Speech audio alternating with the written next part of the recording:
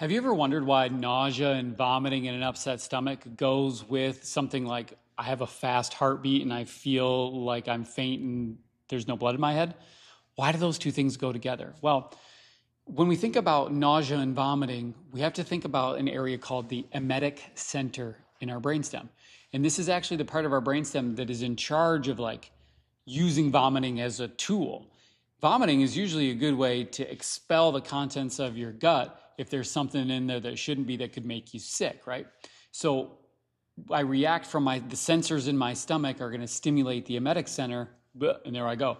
But if I have problems with the sensory inputs that are coming not just from my gut, but from other areas that are being interpreted in the autonomic system, I may have an oversensitivity to GI signals the same way I might have changes in the sensitivity to blood pressure responses or cerebral perfusion responses. So when we think about these things, we want to think about where do they get processed together? Are these things that are happening reflexively in the brainstem, higher up in the cortex, or more out in the periphery?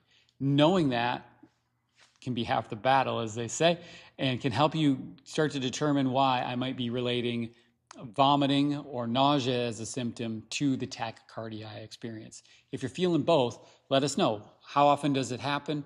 When do you tend to notice it the most? Is it generally related to when you're standing up, or can it be other times too? Do big meals make you feel worse? Let us know what you notice. We'll try to help you out. We'll talk to you soon.